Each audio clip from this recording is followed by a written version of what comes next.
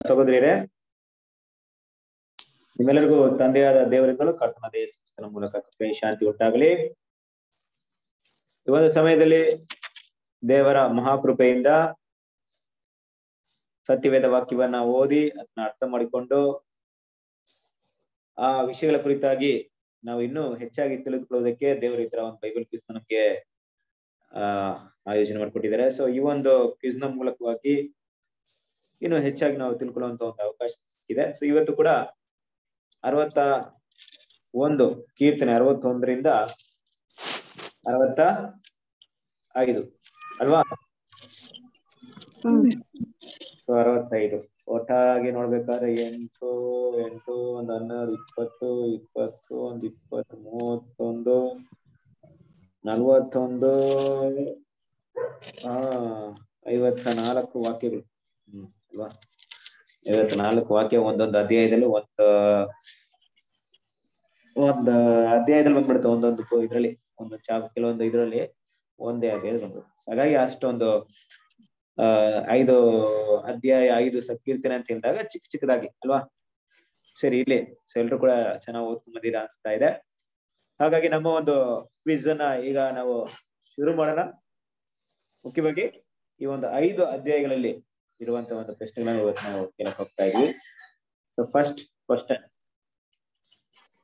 ಮೊದಲನೆಯ ಒಂದು ಪ್ರಶ್ನೆ ಅಂತ ನೋಡ್ಬೇಕಾದ್ರೆ, ಯಾವುದರಿಂದ ಸಂವತ್ಸರಕ್ಕೆ ಸುಭಿಕ್ಷ ಕಿರೀಟವನ್ನು ದೇವರು ಇಟ್ಟಿದ್ದಾರೆ?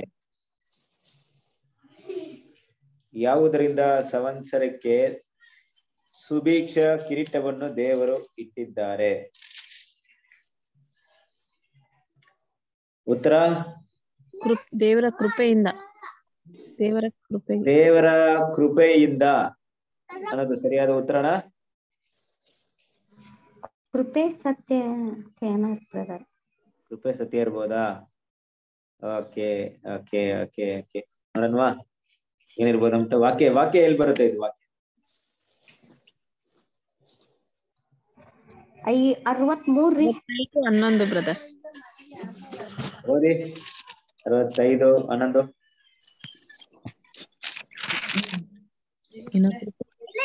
ನಿನ್ನ ಕೃಪೆಯಿಂದ ಸಂವತ್ಸರಕ್ಕೆ ಸುಭಿಕ್ಷ ಕಿರೀಟವನ್ನು ಇಟ್ಟಿದ್ದಿ. ನಿನ್ನ ಕೃಪೆಯಿಂದಲೇ ಸಂವತ್ಸರಕ್ಕೆ ಸುಭಿಕ್ಷ ಕಿರೀಟವನ್ನು ಇಟ್ಟಿದ್ದಿ. ಓಕೆ, ಸೊ ಏನಿದು ಸಂವತ್ಸರ ಅಂದ್ರೆ ಈಗ ಅರ್ಥವಾಗಿದ್ಯಾ? ಈ ಪಾಯಿಂಟ್ ಅರ್ಥವಾಗಿದೆ ನಿಮಗೆ? ಸಂವತ್ಸರ ಅಂದ್ರೆ ಇದು ಏನು ಮಳೆಗಾಲ, ಚಳಿಗಾಲ, ಬೇಸಿಗೆಗಾಲ ಅಂತಾರಲ್ರಿ, ಕಾಲಗಳು. ನನಗ ಅದೇ ತರ ಅನಿಸ್ತೈತಿ. ಏನಿರುವ ಸಂವತ್ಸರ ಅಂದ್ರೆ ಒಳ್ಳೆಯ ಕಾಲಕ್ಕೆ ಅಂತ. ಒಳ್ಳೆಯ ಕಾಲಕ್ಕೆ.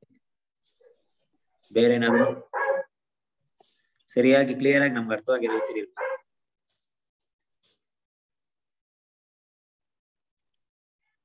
ಅಲ್ವಾ? ಇಂಗ್ಲಿಷ್ ಬೈಬಲ್ ಅಲ್ಲಿ ಏನು ಬರುತ್ತೆ ಗೊತ್ತಾ? ಇಂಗ್ಲಿಷ್ ಬೈಬಲ್ ಅಲ್ಲಿ thou crownest the year with thy goodness and thy paths drops fatness ಅಂದ್ರೆ ಸಂವತ್ಸರ ಅಂದ್ರೆ ವರ್ಷವನ್ನ ಇಲ್ಲಿ ಸೂಚಿಸ್ತಾರೆ. ಒಂದು ನಿಮಿಷ.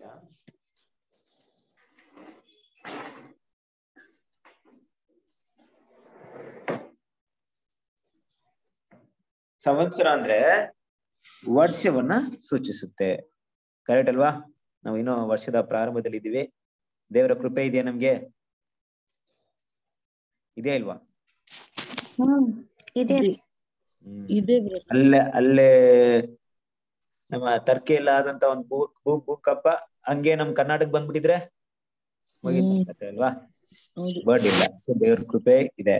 ಓಕೆ, ಸಂವತ್ಸರ ಅಂದ್ರೆ ವರ್ಷ. ಓಕೆ, ಈ ಬೇರೆ ಬೈಬಲ್ ಅಲ್ಲಿ ನೋಡಿದಾಗ ಕನ್ನಡ ಬೈಬಲ್ ಅಲ್ಲಿ ಈ KJV ವರ್ಷನ್ ಅಲ್ಲಿ ವರ್ಷಕ್ಕೆ ಅಂತಾನೆ ಕೊಟ್ಟಿದೆ. ವರ್ಷಕ್ಕೆ ನಿನ್ನ ಸುಭಿಕ್ಷ ಕಿರೀಟವನ್ನು ಇಡುತ್ತಿ, ನಿನ್ನ ಮಾರ್ಗಗಳಲ್ಲಿ ಸಮೃದ್ಧಿಯನ್ನು ಸೂಚಿಸುತ್ತಿ ಅಂತ. ಸೊ ಸಂವತ್ಸರ ಅಂದ್ರೆ ವರ್ಷ. ಓಕೆ, ಸೊ ಮತ್ತೆ ಕ್ಲಿಯರ್ ಆಗಿ ನಿಮ್ಗೆ ಅರ್ಥವಾಗಿರ್ಲಿ ಅಂತ ಹೇಳ್ದೆ ಅಷ್ಟೇ. Okay, next question number 2. ನೀನು ವಾಸಿಸುವ ಮಹಾಪವಿತ್ರಾಲಯದ ದೇಶದಿಂದ ನಮಗೆ ಸಂತೃಪ್ತಿಯಾಗಲಿ.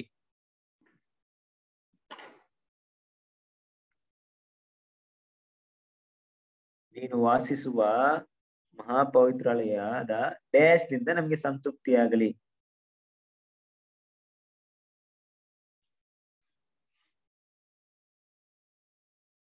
ಏನ್ ಬರ್ಬಹುದು?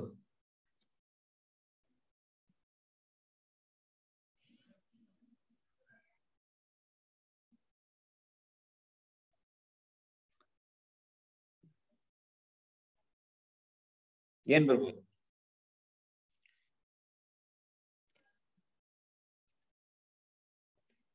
ಗೊತ್ತಾಯ್ತಾ? ಗೊತ್ತಾಗ್ತಾ ಇದೆಯಾ? Karthik brother, Karthik brother. ಹಾ ಬ್ರದರ್, ನಮಸ್ತೆ. ನಮಸ್ತೆ ಬ್ರದರ್. ವಾಕ್ಯ ಅರ್ಥೋಗ್ತಿದೆ ನಿಮ್ಗೆ? ಕಷ್ಟವಾಗುತ್ತಲ್ಲ, ತಮಿಳಲ್ಲಿ ಇದ್ರೆ ಗೊತ್ತಾಗ್ತಿತ್ತು. ಹಾ ಹೌದು ಬ್ರದರ್, ತಮಿಳಲ್ಲಿ ಸ್ವಲ್ಪ ಅರ್ಥ ಆಗ್ತಿತ್ತು. ನೀನು ವಾಸಿಸುವ ಮಹಾಪವಿತ್ರಾಲಯದ ಗೊತ್ತಿಲ್ಲ ಬ್ರದರ್ ನನಗೆ. ಹಾ ಬ್ರದರ್. உம்முடைய பிரகாரங்களில் வாசமா இருக்கும்படி நீ தெரிந்து கொண்ட சேர்த்துக் கொள்கிறவர்கள் ಡ್ಯಾಶ್. ವಯಸ್ಸು ಒಂದ್ ಸ್ವಲ್ಪ ಕಡಿಮೆ ಸೌಂಡ್. ಭಾಗ್ಯವಂತರ ಬ್ರದರ್. ವಾಯ್ಸ್ ಕಡಿಮೆ ಬರ್ತಿದೆ, ಕ್ಲಿಯರ್ ಇದೆಯಾ? ಕ್ಲಿಯರ್ ಇದೆ ಬ್ರದರ್, ನಿಮ್ದು ವಾಯ್ಸ್ ಕ್ಲಿಯರ್ ಇದೆ ಬ್ರದರ್. Okay okay. ಭಾಗ್ಯವಂತರು ಬರುತ್ತಾ? ಹಂಗೆ ಬರ್ಬೋದೇನೋ. 65ನೇ ಕೀರ್ತನೆ 4ನೇ ವಚನ ಓದಿ.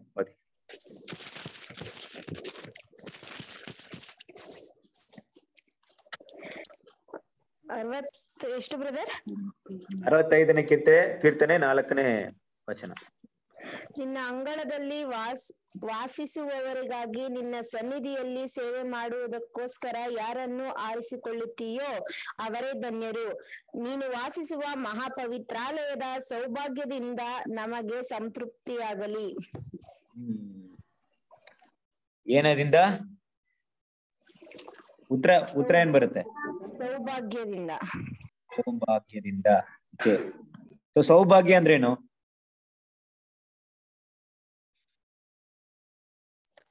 ಅದೃಷ್ಟನ ಬ್ರದರ್? ಅದೃಷ್ಟ. ಓಕೆ, ಸೌಭಾಗ್ಯ ಅನ್ನುವಂತ ಈ ಪದ ಅರ್ಥವೇನು?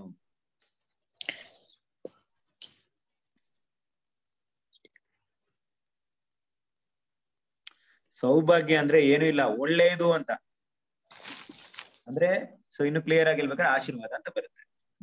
ಆಶೀರ್ವಾದ ನಾನು ಹೇಳಿದೆ brother. Good good good, very good. ಹೇಳಿದ್ರೆ ಗುಡ್. ಅದಕ್ಕೆ ಕೆಲವೊಂದು ಪದಗಳನ್ನ ಆ ರೀತಿ ಬರೆದಿದ್ರೆ ಅದನ್ನ ಅರ್ಥ ಮಾಡ್ಲಿಲ್ಲ, ನಮ್ಗೆ ವಾಕ್ಯನ ಅರ್ಥ ಆಗಲ್ಲ ಅಲ್ವಾ? தமிழ்ல கார்த்திக் பிரதர் நீங்க சொன்னது பாக்கியவான் கரெக்ட். ஸோ தமிழ்ல அப்படிதான் பாக்கியவான். ஸோ இது நம்மள தமிழ்ல கிளியர் சொன்னா உங்களுடைய பரிசுத்த ஆலயமாகிய உங்க வீட்டின் நன்மையால், நன்மை அப்படிங்கிறது இல்லையா, அதுதான் அந்த சௌபாகியம். ಆಶೀರ್ವಾದ, ಒಳ್ಳೇದು. ಒಳ್ಳೇದು ಅಂದ್ರೆ ಏನಂದ್ರೆ ಎಲ್ಲಾ ಒಳ್ಳೆತನಕ್ಕೂ ಕಾರಣ ಯಾರು? ದೇವರ ಮಹಾಲಯದಲ್ಲಿ, ಪವಿತ್ರಾಲಯದಲ್ಲಿ ನಾವು ಬಂದಾಗ ನಮ್ಗೆ ಏನ್ ಸಿಗುತ್ತೆ? ದೇವರಿಂದ ಬರುವಂತ ಒಳ್ಳೆ ವಿಷಯಗಳೆಲ್ಲ ಸಿಗುತ್ತಲ್ವಾ? ಅದೇನದು? ಆಶೀರ್ವಾದ ಅಲ್ವಾ? ಸೌಭಾಗ್ಯ ಅಂತ ಅಲ್ಲಿ ಹಾಕಿದ್ದಾರೆ ಅಷ್ಟೇ. ಓಕೆನಾ? ಗುಡ್. ನೆಕ್ಸ್ಟ್ ಮುಂದಿನ ಪ್ರಶ್ನೆ. ಯಾರು ಯೆಹೋವನಲ್ಲಿ ಆನಂದಪಟ್ಟು ಆತನನ್ನೇ ಆಶ್ರಯಿಸಿಕೊಳ್ಳುವರು? ಯಾರು ಯೆಹೋವನಲ್ಲಿ ಆನಂದಪಟ್ಟು ಆತನನ್ನೇ ಆಶ್ರಯಿಸಿಕೊಳ್ಳುವರು?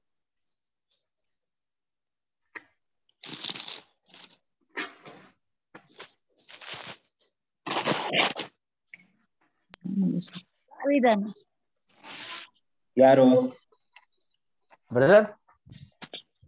ಕಾರ್ತಿಕ್ ಹೇಳಿ. ಭಯಭಕ್ತಿ ಉಳ್ಳವರು.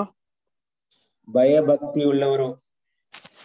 ಭಯಭಕ್ತಿ ಅನ್ನೋದು ಹತ್ತತ್ರ ಇದೆ, ಇನ್ನು ಹತ್ರ. ಸರಿ, ಎಲ್ಲಾ ಮನುಷ್ಯರು ಭಯಪಟ್ಟು. ಎಲ್ಲಾ ಮನುಷ್ಯರು ಭಯಪಟ್ಟು. ಯಾರು BSI ವರ್ಷನ್ ಬಿಟ್ಟು KJV ವರ್ಷನ್ ಅಂತ ಬೇರೆ ವರ್ಷನ್ ಓದ್ತಾ ಇದ್ದೀರಾ ಬೈಬಲ್? ರೆಗ್ಯುಲರ್ ಆಗಿ ಓದ್ಬೇಕಾದ್ರೆ ಬ್ರದರ್, ನಾನು ಯಾವ್ದು ಬೈಬಲ್ ಸೊಸೈಟಿ ಆಫ್ ಇಂಡಿಯಾ ಅಂತಿದ್ಯಲ್ಲ, ಈಗ ತಗೊಂಡಿರೋದಲ್ಲ BSI ಇಂದ. BSI ಬಿಟ್ಟು KJV ವರ್ಷನ್ ಅಂತ ವರ್ಷನ್ ಯಾರು ಓದ್ತೀರಾ? ಯಾರ ಹತ್ರ ಇದೆ? ಎಲ್ರ ಹತ್ರ BSI ಇದೆಯಾ? ಮೇಬಿ ಅಲ್ಲಿ ಏನಾಗುತ್ತಂದ್ರೆ ಪದಗಳು ನಿಮ್ಗೆ ಡಿಫ್ರೆನ್ಸ್ ಆಗ್ಬೋದು, ಆದ್ರೆ ಅದ್ರ ಅರ್ಥವನ್ನ ತಿಳ್ಕೊಳ್ಳಿ. ಕೆಲವೊಂದು ಟೈಮಲ್ಲಿ ಬೇರೆ ಬೇರೆ ವರ್ಷನ್ಸ್ ಅಲ್ಲಿ ಬೇರೆ ಬೇರೆ ರೀತಿಯಾದಂತ ಒಂದು ಓಕೆ. ವಾಕ್ಯವನ್ನು ಓದಿ. ಕೀರ್ತನೆ 64ನೇ ಕೀರ್ತನೆ 10ನೇ ವಾಕ್ಯ.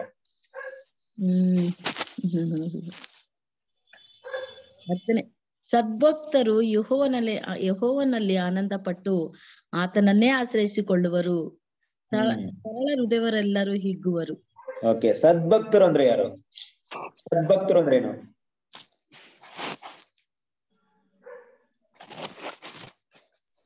ನೀತಿವಂತರು ಅಂದ್ರೆ ಭಕ್ತಿಯಿಂದ ದೇವ್ರಿಗೋಸ್ಕರ ನೀತಿವಂತರು ಅಂತಾನು ಬರುತ್ತೆ. ಓಕೆ. ನೀವು KJV ತಗೊಂಡಾಗ ನೀತಿವಂತರು ಅಂತಾನೆ ಇದೆ. ಆದ್ರೆ ನೋಡಿ, ಕೆಲವೊಂದು ವರ್ಷಗಳು ನಮ್ಮ ಕ್ಲೀನ್ ಅರ್ಥ ಮಾಡಬೇಕು. ಸದ್ಭಕ್ತರು ಅಂದ್ರೆ ದೇವ್ರ ಮೇಲೆ ಭರವಸೆ ಇಡುವರು, ದೇವ್ರ ನಂಬಿರುವರು, ದೇವರ ಮಕ್ಕಳು, ಇದೆಲ್ಲ ಬರುತ್ತೆ. ಅಲ್ಲಿ ಸದ್ಭಕ್ತರು ಅನ್ನೋದು ಕರೆಕ್ಟ್. ಯಾವ್ದಾದ್ರು ಕೂಡ ಹೇಳಿದ್ರು ಕೂಡ ಕರೆಕ್ಟ್ ಆಗ್ತಿತ್ತು. ಬಟ್ ಯಾರು ಯೆಹೋವನಲ್ಲಿ ಆನಂದ ಪಟ್ಟು ಆತನ ಆಶ್ರಯಿಸ್ಕೊಳ್ಳೋರು, ಯಾರು ಆಶ್ರಯಿಸ್ಕೊಳ್ತಾರೆ ಯೆಹೋವನ್ನ, ಅವ್ರೊಬ್ರೇ ಬೇಕು ಅಂತ ಯಾರು ಇರ್ತಾರೆ? ನೀತಿವಂತರಲ್ವಾ, ಲೋಕದವರು ಅಂತೂ ಬರಲ್ಲ. ಕರೆಕ್ಟ್ ಅಲ್ವಾ? ಸದ್ಭಕ್ತರು ಅಂದ್ರೆ ದೇವರ ಮೇಲೆ ಭಯಭಕ್ತಿ ಇಲ್ಲವರು. ನಮ್ ಬ್ರದರ್ ಕಾರ್ತಿಕ್ ಇಲ್ದಂಗೆ ಭಯಭಕ್ತಿ ಇಲ್ಲವರು ಕೂಡ ಬರುತ್ತೆ.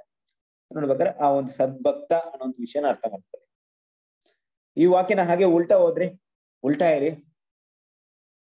ಯಾರು ಯೆಹೋವನಲ್ಲಿ ಆನಂದ ಪಟ್ಟು ಆತನ ಆಶ್ರಯಿಸಿಕೊಳ್ಳುವರೆ ಅವರೇ ಸದ್ಭಕ್ತರು. ಕರೆಕ್ಟಾ? ಹಲೋ. ಹೌದು ಬ್ರದರ್, ಹೌದು.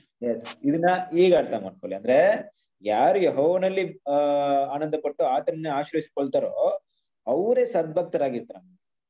ಇಲ್ದೇ ಇರೋರು ಏನಾಗಿರಲ್ಲ, ಆ ಸದ್ಭಕ್ತರಾಗಿರಲ್ಲ ಅಂತ ಅರ್ಥ ಮಾಡ್ಕೊಳ್ಳಿ. ಈಗಲೂ ಕೂಡ ನೀವೇನ್ ಮಾಡ್ಕೊಬಹುದು, ಅದನ್ನ ಅರ್ಥ ಮಾಡ್ಕೊಬಹುದು. Okay, good. Next question. ಭೂಮಿಯ ಕಟ್ಟೆ ಕಡೆಗಳಲ್ಲಿ ವಾಸಿಸುವವರು ನಿನ್ನ ಡ್ಯಾಶ್ ಭಯಪಡುತ್ತಾರೆ, ಮುರಳಿನಿಂದ ಪಡುವಣದವರೆಗೂ ಇರುವವರನ್ನು ಹರ್ಷಪಡಿಸಿ. ಡ್ಯಾಶ್ ಏನ್ ಬರ್ಬೋದು?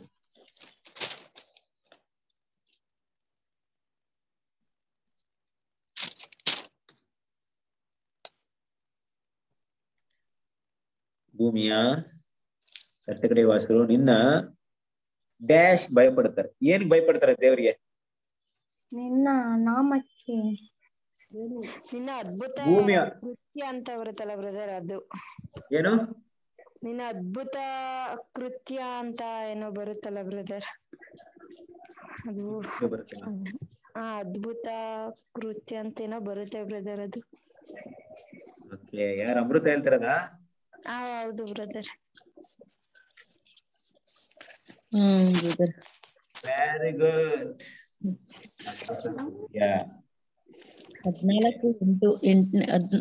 65ನೇ ಅಧ್ಯಾಯ 8ನೇ ವಚನ ಬ್ರದರ್. ಓದಿ. ಭೂಮಿಯ ಕಟ್ಟ ಕಡೆಗಳಲ್ಲಿ ವಾಸಿಸುವರು ನಿನ್ನ ಅದ್ಭುತ ಕೃತ್ಯಗಳಿಗಾಗಿ ಭಯಪಡುತ್ತಾರೆ. ಗುಡ್ ಅಲ್ವಾ? ಭೂಮಿಯ ಕಟ್ಟ ಕಡೆಯಲ್ಲಿ ವಾಸಿಸುವವರಿಗೆ ದೇವರ ಬಗ್ಗೆ ಏನಾದ್ರು ಗೊತ್ತಿದ್ಯಾ? ಗೊತ್ತಿಲ್ಲ. ಯಾವಾಗ ಭಯಪಡ್ತಾರೆ? ಯಾವಾಗ ಯಾವಾಗ ಭಯಪಟ್ರು? ಈ ತರ ಈ ವಾಕ್ಯಕ್ಕೆ ಸಂಬಂಧಪಟ್ಟಂತ ಇನ್ಸಿಡೆಂಟ್ ಏನಾದ್ರು ಬೈಬಲ್ ಓದಿದ್ವಾ? ನಿಜವಾಗ್ಲೂ ಲೈವ್ ಆಗಿ ಇನ್ನೊಂದು ಕ್ಲೂ ಕೊಡ್ತೀನಿ ನೋಡಿ. ಅಂದ್ರೆ ದೇವರು ಆಯ್ದುಕೊಳ್ಳದೆ ಇರುವಂತ ಜನ, ಭೂಮಿಯಲ್ಲಿರುವಂತ ಬೇರೆ ಜನ ದೇವರ ಅದ್ಭುತ ಕಲೆ ನೋಡಿ ಯಾವಾಗ ಭಯಪಟ್ಟಿದ್ದಾರೆ? ಇದು ರೀ, ಕೆಂಪು ಸಮುದ್ರ ಇಬ್ಬಾಗ ಮಾಡಿ ಬಂದಾಗ ರಹಾಬಳು ಅವ್ರ ಕಡೆ ಇರೋರು ಭಯಪಟ್ರು ಬ್ರದರ್. ಅವ್ರ ಅನ್ಯರಲ್ರಿ. ವೆರಿ ಗುಡ್, ಸರಿಯಾದ ಉತ್ತರ ಅಲ್ವಾ? ನೋಡ್ರಿ, ರಹಾಬ್ ಅನ್ನೋದು ಸರಿಯಾದ ಉತ್ತರ. ಯಾಕೆ ನೋಡ್ಬೇಕಾರೆ ರಹಾಬ್ ಹೇಳ್ತಾರೆ, ಏನಂತ ಹೇಳ್ತಾರೆ ಅವ್ರಿಗೆ? ಮಾತು ಹೇಳ್ತಾರೆ ತಾನೆ. ಓದಿ. ಯೆಹೋಶುವ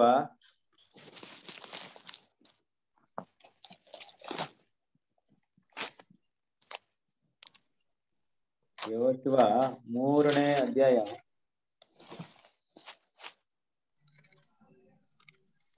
1 ನಿಮಿಷ ಅಲ್ಲ, ಓಕೆ. ಎಲ್ಲಿ ಓದ್ತೀರ ಅಂದ್ರೆ 6ನೇ ಅಧ್ಯಾಯಕ್ಕೆ ಬನ್ನಿ. ಎಲ್ಲಿ ಬರುತ್ತೆ ನೋಡಿ ಆ ವಾಕ್ಯ ಕರೆಕ್ಟ್ ಆಗಿ ಓದ್ರಿ, ಕರೆಕ್ಟ್ ಆಗಿ.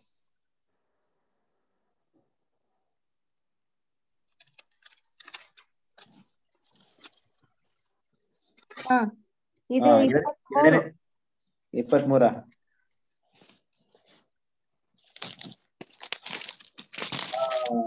ಅದಕ್ಕಿಂತ ಮುಂಚೆ ಬರ್ತಾರೆ. 2ನೇ ಅಧ್ಯಾಯ 9ನೇ ವಚನ ಓದಿ. ಎಷ್ಟು ಬ್ರದರ್?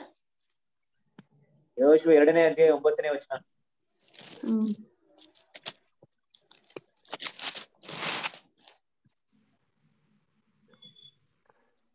ನೀವು ಐಗುಪ್ತದಿಂದ ಹೊರಟು ಬಂದ ಮೇಲೆ ಯೆಹೋವನು ನಿಮ್ಮ ಮುಂದೆ ಕೆಂಪು ಸಮುದ್ರವನ್ನು ಬತ್ತಿಸಿ ಬಿಟ್ಟದ್ದನ್ನು ನೀವು ಯೊರ್ದನಿನ ಆಚೆಯಲ್ಲಿರುವ ಸಿಹೋನ್ ಓಗ್ ಎಂಬ ಅಮೋರಿಯರ ಅರಸರಿಬ್ಬರನ್ನು ನಿರ್ಮೂಲ ಮಾಡಿದ್ದನ್ನು ಕೇಳಿ ನಮ್ಮ ಎದೆಯೊಡೆದು ಹೋಯಿತು.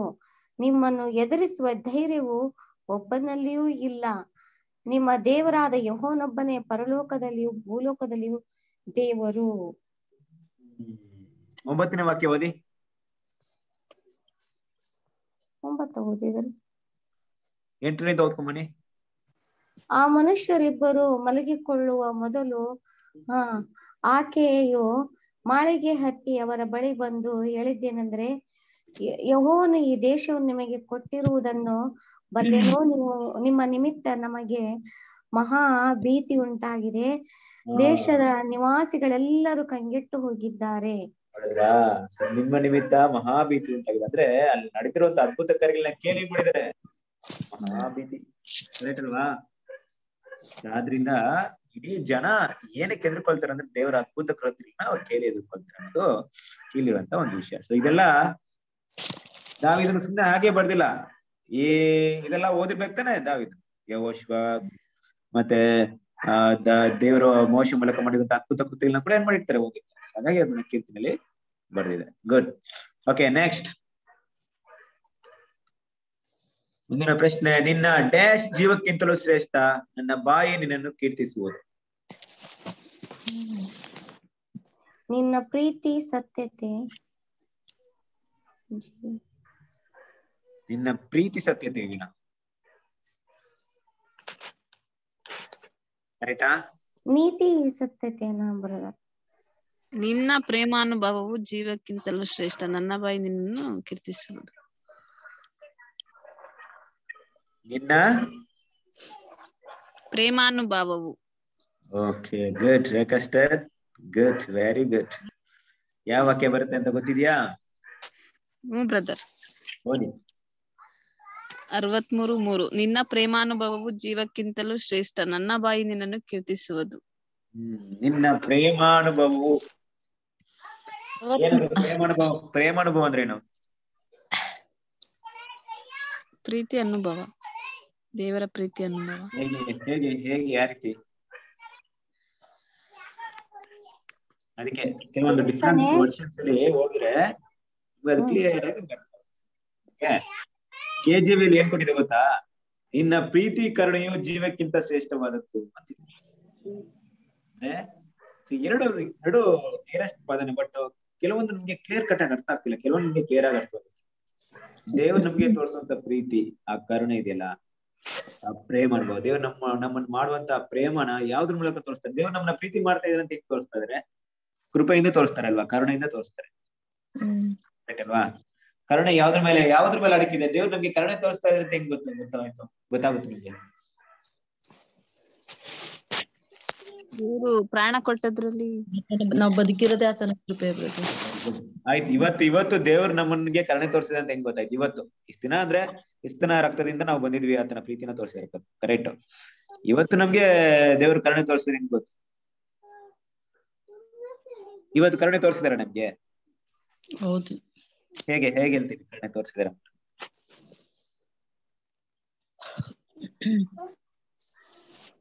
ಯಾವುದ್ರ ಮೇಲೆ ಹೇಳ್ಬೋದು?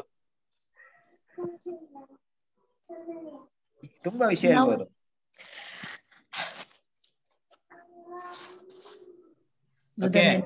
ಇವತ್ತಿಲ್ಲ, ನಾವಾದ್ರೆ ಇವತ್ತು ದೇವ್ರು ಇವತ್ತು ನಮ್ಮನ್ನ ಎಷ್ಟೋ ಅಪಾಯಗಳು ತೊಂದರೆಗಳಲ್ಲಿ ಸಹ ನಮ್ನ ಇವತ್ತು ಕಾಪಾಡಿದಾರೆ ಬ್ರದರ್.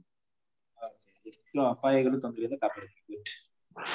ಅಪಾಯ ತೊಂದರೆ ಕಾಪಾಡಿದ ಅಂತಿದಿಲ್ಲ. ಅಪಾಯ ತೊಂದರೆ ನಮ್ಗೆ ಬಂದಿದೆ ಅಂತ ಹೆಂಗ್ ಗೊತ್ತು? ಏನೋ ಬಂತ ಅಪಾಯ ತೊಂದರೆ ಇವತ್ತು? ನಮಗ್ ಗೊತ್ತಿರಲ್ಲ ಬ್ರದರ್, ದೇವ್ರಿಗೆ ಗೊತ್ತಿರುತ್ತೆ. ಓಕೆ, ಹಂಗೆ. Very good. ಸರಿಯಾದ ಒಂದು ಉತ್ತರ. ಕೆಲವೊಂದ್ ಟೈಮ್ ಅಲ್ಲಿ ನಮ್ಗೆ ಏನ್ ಅಪಾಯ ನಡಿಬೇಕಾಯ್ತು ಅಂತ ನಮ್ಗೆ ಗೊತ್ತಾಗಲ್ಲ, ಬಟ್ ಅಪಾಯದಿಂದ ತಪ್ಸ್ಕೊಂಡಿರ್ತೀವಿ. ಒಂದ್ಸರಿ ಏನೋ ಒಂದು ವಿಷಯದಲ್ಲಿ ನಾನು ಓದಿದ್ದೆ, ಅದ್ರ ಮಾತ್ರ ಹೇಳ್ತೀನಿ, ಯಾಕಂದ್ರೆ ಈ ವಿಷಯಕ್ಕೆ ಸಂಬಂಧಪಟ್ಟದ್ದು. ಒಬ್ಬ ವ್ಯಕ್ತಿ ಅಂದ್ರೆ ದೇವ್ರನ್ನ ನಂಬಿರುವಂತ ವ್ಯಕ್ತಿ ಏನ್ ಮಾಡ್ತಾರೆ, ಒಬ್ಬ ಮಿಲಿಟರಿ ಇದ್ರಲ್ಲಿ ಕೆಲಸ ಮಾಡ್ತಾ ಇರ್ತಾರೆ. ಅವ್ರು ಮಿಲಿಟರಿಯಲ್ಲಿ ಕೆಲಸ ಮಾಡ್ತಿರ್ಬೇಕಾದ್ರೆ ಮಿಲಿಟರಿಗಳಿಗೆ ಏನ್ ಮಾಡ್ಬೇಕಂದ್ರೆ ರೊಟ್ಟಿನ ತಗೊಂಡ್ ಹೋಗ್ಬೇಕು ಅಲ್ಲಿ ಕ್ಯಾಂಪ್ ಅಲ್ಲಿ ಇರೋರ್ಗೆಲ್ಲ. ಅದು ಅವ್ರ ಕೈಲಿ ಒಂದು ಜೀಪ್ ಕೊಡ್ತಾರೆ, ಅದು ಫುಡ್ ಎಲ್ಲ ತಗೊಂಡ್ ಹೋಗ್ಬೇಕು. ಅವ್ರು ಏನ್ ಮಾಡ್ತಾರೆ ಅಂದ್ರೆ ಎಲ್ಲ ತಗೊಂಡು ದೇವ್ರ ದಿನ ಪ್ರಾರ್ಥನೆ ಮಾಡಿ ಆ ರೊಟ್ಟಿನ ತಗೊಂಡು ಹೋಗ್ತಾ ಇರ್ಬೇಕಾದ್ರೆ ಅಂದ್ರೆ ಇಷ್ಟ ಟೈಮಲ್ಲಿ ಹೋಗಿ ಕೊಡ್ಬೇಕು ಅವ್ರಿಗೆಲ್ಲ. ಕೊಟ್ಟ ತಕ್ಷಣ ಅವ್ರಲ್ಲಿ ಮತ್ತೆ ಇದ್ದು ರೆಡಿಯಾಗಿ ಇದ್ ಮಾಡ್ತಾರೆ. ಅವಾಗ ಹೋಗ್ಬೇಕಾದ್ರೆ ಏನಾಯ್ತು ಅಂದ್ರೆ ಗಾಡಿಯಿಂದ ರೊಟ್ಟಿಗಳೆಲ್ಲ ಬಿದ್ದಿದೆ ಹಿಂದೆ. ಯಾರೋ ಹೇಳಿದ್ರೆ ರೊಟ್ಟಿ ಬಿದ್ದಿದೆ ನೋಡಿ ಅಂತ. ಅವ್ರೇನ್ ಮಾಡಿದ್ರೆ ಹೋಗ್ಬಿಟ್ಟು ಗಾಡಿ ನಿಲ್ಸ್ಬಿಟ್ಟು ರೊಟ್ಟಿಲ ಏನೋ ಬ್ರೆಡ್ಸ್ ಏನಿದೆ ಪ್ಯಾಕಿಂಗ್ ಏನಿದೆ ಅದೆಲ್ಲ ತೆಗೆದು ಅಲ್ಲಿ ಇಡ್ಬೇಕಾದ್ರೆ ಇಟ್ಟು ಏನ್ ಮಾಡಿದ್ರೆ ಮುಂದುವರೆದಾಗ ಆ ಒಂದು ಪ್ಲೇಸ್ ಅಲ್ಲಿ ಏನ್ ಅವ್ರು ಹೋಗ್ತಿದ್ರು ಅಲ್ಲೊಂದು ದೊಡ್ಡ ಒಂದು ಭೂ ಕುಸಿತ ಉಂಟಾಗಿ ಮುಂದೆ ಹೋಗಿದಂತ ಕಾರುಗಳೆಲ್ಲ ಏನಾಗಿದೆ ಅಂದ್ರೆ ಏನು ಗೊತ್ತಾಯ್ತು ಅಂದ್ರೆ ಈಗ ಗೊತ್ತಾಯ್ತು ಒಂದ್ ನಾನು ಅದೇ ಸ್ಪೀಡಲ್ಲಿ ಅದೇ ವೇಗದಲ್ಲಿ ಅದೇ ಜೊತೆಗೆ ಬಂದ್ರೆ ನಾನು ಕೂಡ ಸಾಯ್ತಾ ಇದ್ದೆ. ಬಟ್ ದೇವ್ರ ಕೃಪೆ ನನಗೆ ಈ ತರ ಇದಾಯ್ತು. ಅಂದ್ರೆ ಕೆಲವೊಂದು ನಮ್ಗೆ ಗೊತ್ತಿರಲ್ಲ ನಮ್ಗೆ ಏನಾಯ್ತು, ವೇಳೆ ನಮ್ಗೆ ಅನುಭವ ಇಲ್ದೇನೆ ತುಂಬಾ ವಿಷಯ ನಡೀತು. ಅದು ಕೂಡ ದೇವ್ರ ಕೃಪೆ ಅಂತ ಹೇಳ್ಬೋದು. ಇನ್ನೊಂದು ಕೃಪೆ, ಇನ್ನೊಂದ್ ರೀತಿಯಲ್ಲಿ ಯಾವ್ದು ಕೃಪೆ ಇರ್ಬೋದು ನೋಡಿ. ಇವತ್ತು ನಮ್ಮ ಜೀವನ ದೇವ್ರು ಕಾಪಾಡಿದರೆ, ಅಪಾಯಗಳಿಂದ ಕಾಪಾಡಿರ್ಬೋದು, ಅದು ದೇವರ ಕೃಪೆ ಅಂತ ಹೇಳಿದ್ದೀವಿ. ಇನ್ನ ಕೃಪೆ ಅಂತ ಯಾವ್ದು ಹೇಳ್ಬೋದು?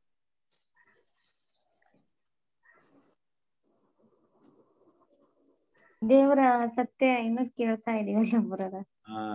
ದೇವರ ಸತ್ಯವನ್ನ ಕೇಳುವಂತ ಅವಕಾಶವನ್ನ ದೇವ್ರು ಕೊಟ್ಟಿದ್ದಾರೆ, ಕರೆಕ್ಟ್ ಅಲ್ವಾ? ಜೀವಂತವಾಗಿದ್ರು ನಾವ್ ಯಾವ್ದು ಅಪಾಯದಲ್ಲಿ ಇಲ್ದೇ ಇದ್ರು ನಾವು ಸತ್ಯವನ್ನ ಕೇಳುವಂತ ಅವಕಾಶ ಕಳ್ಕೊಂಡ್ಬಿಟ್ಟಿದ್ರೆ ಅಲ್ವಾ? ನಮ್ಗೆ ಝೂಮ್ ಮೀಟಿಂಗ್ ಇಲ್ದೇ ಇದ್ರು ಪರವಾಗಿಲ್ಲ, ಮೊಬೈಲ್ ಫೋನ್ ಇಲ್ದೇ ಇದ್ರು ಪರವಾಗಿಲ್ಲ, ಸತ್ಯ ಕೇಳ್ಬೇಕಿಂತ ಹೆಂಗಾದ್ರು ಕೇಳ್ತೀನಿ. ಬಟ್ ಸತ್ಯ ಕೇಳ್ಬೇಕಂತ ಮನಸ್ಸೇ ಇಲ್ದೆ ಹೋಗ್ಬಿಟ್ಟಿದ್ರೆ ಎಷ್ಟೋ ತಡೆ ಬರುತ್ತೆ ಬ್ರದರ್. ಸತ್ಯ ಕೇಳ್ಬೇಕು, ಕೇಳುವಾಗನು ಎಷ್ಟೋ ತಡೆ ಬರ್ತದೆ, ಆದ್ರೂ ನಾವು ಅಲ್ವಾ? ಸೊ ದೇವರ ಕೃಪೆ ಅಲ್ವಾ ಇವತ್ತು ಕೂಡ ನಮ್ಮನ್ನ ಅಟ್ಲೀಸ್ಟ್. ನಾನು ಕೆಲವೊಂದ್ ಟೈಮಲ್ಲಿ ನಾನೇನ್ ಮಾಡ್ತೀನಿ ಗೊತ್ತಾ, ಕೆಲವೊಂದ್ ಟೈಮಲ್ಲಿ ಕೆಲವೊಂದ್ ಮೀಟಿಂಗ್ಸ್ ಎಲ್ಲ ಮೊದ್ಲೆಲ್ಲ ಏನ್ ಮಾಡ್ತಿದ್ದೆ, ನನ್ನ ಬಿಗಿನಿಂಗ್ ಸ್ಟೇಜ್ ಅಲ್ಲಿ ಕೆಲವೊಂದ್ ಮೀಟಿಂಗ್ಸ್ ನ ಅವಾಯ್ಡ್ ಮಾಡ್ಬಿಡ್ತಿದ್ದೆ. ಹೆಂಗ ಸ್ಟಾರ್ಟಿಂಗ್ ಎಲ್ಲ ಬರ್ಬೇಕಾದ್ರೆ ಸತ್ಯಕ್ಕೆ ಯಾರು ಒಳ್ಳೆ ಸ್ಪೀಕರ್ ಮಾತಾಡ್ತಾರೆ ನೋಡಿ, ಅವ್ರ ಮಾತ್ರ ಕೆಲವು ಚೆನ್ನಾಗಿ ಮಾತಾಡ್ತಾರೆ, ತುಂಬಾ ಸೀಲ್ ಆಗಿರ್ತಿತ್ತು. ಮಿಕ್ಕಿದವರೆಲ್ಲ ಬಿಡಪ್ಪ ಇವ್ರು ಮಾತಾಡ್ತಾರೆ ಅಂದ್ಬಿಟ್ಟು ನೆಗ್ಲೆಕ್ಟ್ ಮಾಡ್ತಿದ್ದೆ. ಒಂದ್ಸರಿ ಹೀಗೆ ಏನಾಯ್ತು ಅಂದ್ರೆ, ಒಂದ್ಸರಿ ಏನೋ ಹೋದಾಗ ಬ್ರದರ್ ಯಾರೋ ಮಾತಾಡ್ತಿದ್ರು.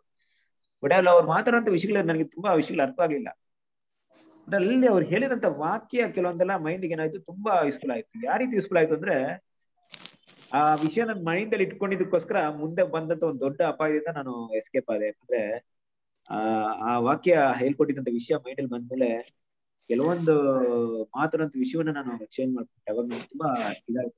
ನಾವು ಯಾವ್ದನ್ನ ನೆಗ್ಲೆಕ್ಟ್ ಮಾಡಿರ್ತೀವೋ ಅಲ್ಲಿ ಕೂಡ ದೇವ್ರು ಸನ್ಮಾನ ಮಾಡಿರ್ತಾರೆ, ಇಟ್ಟಿರ್ತಾರೆ ಅಲ್ವಾ? ಆಗಿರ್ಬೇಕಾದ್ರೆ ಏನಕ್ಕೆ ಈ ವಿಷಯ ಹೇಳ್ತಾ ಇದಂತೆ, ಎಲ್ಲಿ ನಮ್ಗೆ ಸತ್ಯವನ್ನ ಕೇಳುವಂತ ಅವಕಾಶ ಸಿಗುತ್ತೋ ಅದನ್ನ ಯೂಸ್ ಮಾಡ್ಕೊಂಡಾಗ ಅಲ್ಲಿ ದೇವ್ರು ಯಾವ್ದೋ ಒಂದು ರೀತಿಯಲ್ಲಿ ಮಾತಾಡಿರ್ತಾರೆ, ಯಾವ್ದೋ ಒಂದು ಪಾಯಿಂಟ್ ಮಾತಾಡಿರ್ತಾರೆ. ಆ ಪಾಯಿಂಟ್ ನಮ್ಗೆ ತುಂಬಾ ಯೂಸ್ಫುಲ್ ಆಗಿತ್ತು, ಕರೆಕ್ಟ್ ಅಲ್ವಾ?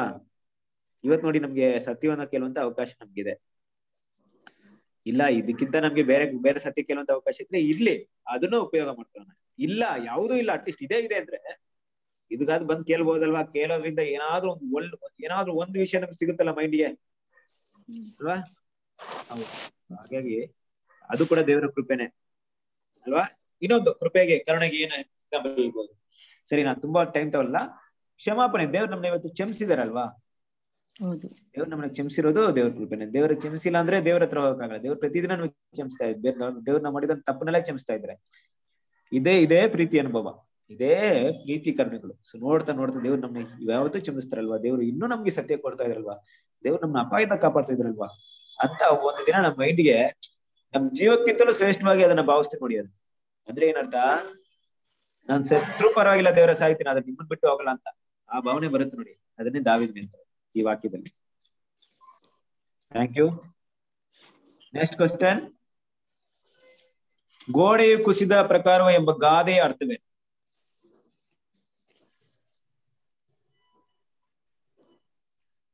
ಗಾದೆ ಕೇಳಿದ್ರಾ? ಗೋಡೆಯೋ ಕುಸಿದ ಪ್ರಕಾರವೋ ಎಂಬ ಗಾದೆಯ ಅರ್ಥವೇ?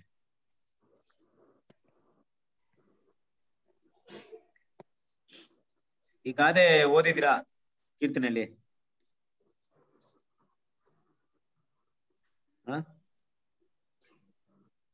ಕೀರ್ತನೆಯಲ್ಲಿ ಈ ಗಾದೆ ಬರುತ್ತೆ. ಓದಿದ್ವಿ ಬ್ರದರ್, ಇಲ್ಲಿ ಅಂತ ಗೊತ್ತಾಗ್ತಿಲ್ಲ.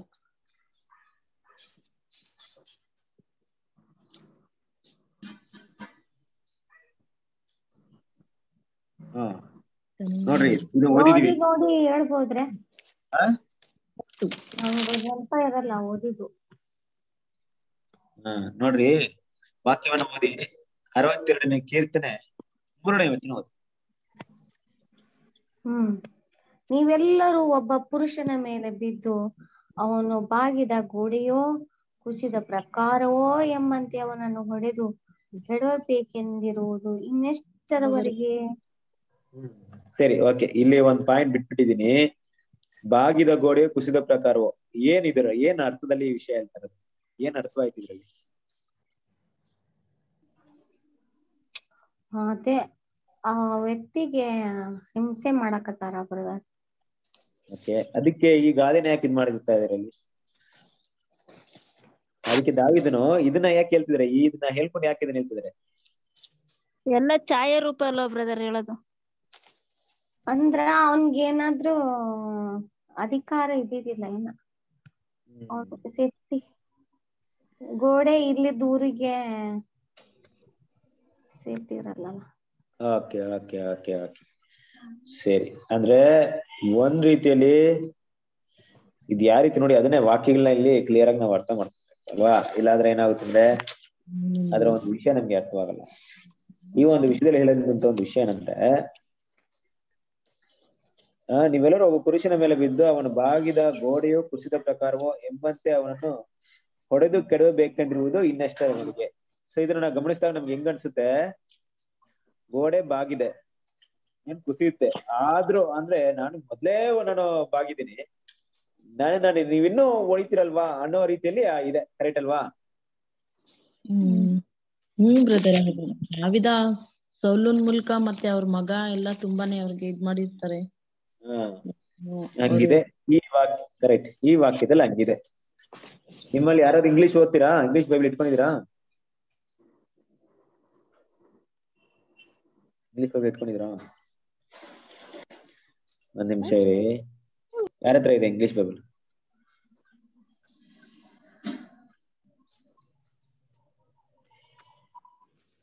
ಓಕೆ, ಇದ್ರಲ್ಲಿ ಈ ತರ ಟ್ರಾನ್ಸ್ಲೇಷನ್ ಮಾಡಿದ್ದಾರೆ. ನಾನು ಕನ್ನಡದಲ್ಲಿ KJV ಓದ್ತೀನಿ ನೋಡಿ. KJV ಹೆಂಗಿದೆ ಅಂತ ನೋಡಿ. ಎಷ್ಟನೇ ವಚನ ರೀ ಇಂಗ್ಲಿಷ್ನಾಗ? ಇಂಗ್ಲಿಷ್ನಾಗ ಅದೇ 62ನೇ ಕೀರ್ತನೆ 3ನೇ ವಚನ. 62. ಹೋದ್ರಿ? ಇಂಗ್ಲಿಷ್ ಬರಲ್ಲ. How long will ye imagine mischief against a man? Ye shall be slain all of you. As a bowing wall shall ye be, and as a torturing bench. ಅಂದ್ರೆ ಏನ್ ಗೊತ್ತಾ, ಇಲ್ಲಿ ಬೇರೆ ಮೀನಿಂಗ್ ಬರ್ತಾ ಇದೆ. ಅದು ಕನ್ನಡದಲ್ಲಿ KJV ಹೆಂಗಿದೆ ಅಂದ್ರೆ, ಎಷ್ಟರವರೆಗೆ ಒಬ್ಬ ಮನುಷ್ಯನಿಗೆ ವಿರುದ್ಧವಾಗಿ ಕೇಡನ್ನು ಕಲ್ಪಿಸುತ್ತೀರಿ, ನೀವೆಲ್ಲರೂ ಕೊಳ್ಳಲ್ಪಡುವಿರಿ, ನೀವು ಕುಸಿದು ಬೀಳುವ ಗೋಡೆಯಂತೆಯೂ ಅಲ್ಲಾಡುವ ಬೇಲೆಯಂತೆಯೂ ಇರುವಿರಿ ಅಂತಿದೆ ಇಲ್ಲಿ. ಇಲ್ಲೆಂಗಿದೆ ವಾಕ್ಯ, ಎಷ್ಟು ಡಿಫ್ರೆನ್ಸ್ ಆಗಿದೆ ಗೊತ್ತಾಯ್ತಾ? ಇಲ್ಲಿ ನಿಮ್ಮ BSL ಓದಿದಾಗ ದಾವಿದನ ಅಂದ್ರೆ ತನಗೆ ಅಪ್ಲೈ ಮಾಡಿದೆ, ನಾನು ಆ ರೀತಿ ಇರ್ಬೇಕಾದ್ರೆ ನಾನು ಯಾಕೆ ನನ್ ಮೇಲೆ ಬೀಳ್ತೀರಾ ಅನ್ನೋ ರೀತಿಯಲ್ಲಿ ಇದೆ. KJV ಓದಿದಾಗ ನೀವೆಲ್ಲ ಕುಸಿದು ಬೀಳುವಂತ ಗೋಡೆ ಅಂತೆಯೂ ಅಲ್ಲಾಡುವ ಬೇಲೆ ಅಂತೆಯೂ ಇರುವಿರಿ ಅಂತ ಇದೆ. ಕರೆಕ್ಟ್ ಅಲ್ವಾ? ನಾವ್ ಅದಕ್ಕೆ ಏನ್ ಮಾಡ್ಬೇಕು, ವಾಕ್ಯಗಳನ್ನ ಬೈಬಲ್ ಓದ್ಬೇಕಾದ್ರೆ ಏನೋ ಓದ್ಕೊಂಡು ಹೋಗ್ಬಿಡ್ತೀವಿ, ಕ್ಲಿಯರ್ ಕಟ್ ಆಗಿ ಅದನ್ನ ಓದ್ಬೇಕು. ಅವಾಗ ಮಾತ್ರ ನಮ್ಗೆ ಏನಾಗುತ್ತೆ, ಯಾಕೆ ಈ ವಿಷಯನ ಇಲ್ಲಿ ಹೇಳ್ತಾ ಇದಾರೆ ಅಂತ ಅರ್ಥ ಆಗುತ್ತೆ. ಓದೋದೆಲ್ಲ ಓದ್ಬೋದು, ಅರ್ಥ ಮಾಡ್ಕೊಂಡು ಓದ್ಬೋದು. ಓಕೆ, ನೋಡ್ಬೇಕಾದ್ರೆ ಏನಂತ ನೋಡ್ಬೇಕಾದ್ರೆ, ನೀವೆಲ್ರು ಹೆಂಗಿದ್ರ ಅಂದ್ರೆ ಕುಸಿದು ಬೀಳುವ ಗೋಡೆ ಅಂತಿದ್ದೀರಾ, ಅಲ್ಲಾಡುವ ಬೇಲಿ ಅಂತಿದ್ದೀರಾ. ನಿಮ್ಗೆ ಸ್ಟೇಬಲ್ ಇಲ್ಲ, ನನ್ ಮೇಲೆ ಯಾಕೆ ಬೀಳ್ತೀರಾ ಅನ್ನೋ ರೀತಿಲಿ ಇಲ್ಲಿ ಹೇಳ್ತಾ ಇದ್ರೆ. 62 ಇದು BSL ನೋಡ್ಬೇಕಾದ್ರೆ, ನಾನ್ ಹಂಗಿರ್ಬೇಕು ನನ್ ಮೇಲೆ ಯಾಕೆ ಬೀಳ್ತೀರಾ ಅನ್ನೋ ರೀತಿಲಿ ಅಲ್ಲಿದೆ. ಕರೆಕ್ಟಾ?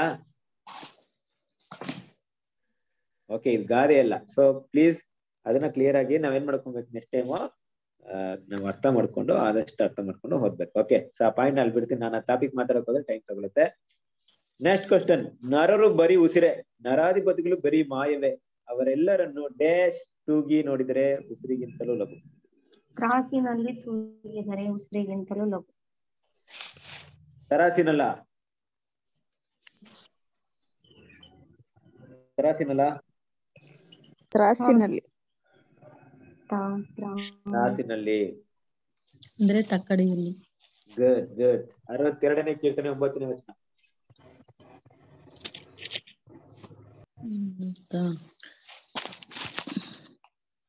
ನರರು ಬರೀ ಉಸಿರೇ, ನರಾಪರಾಧಿಗಳು ಬರೀ ಮಾಯವೇ, ಅವರೆಲ್ಲರನ್ನು ತಾಸಿನಲ್ಲಿ ತೂಗಿ ನೋಡಿದರೆ ಉಸಿರಿಗಿಂತಲೂ ಲೇಸೆ.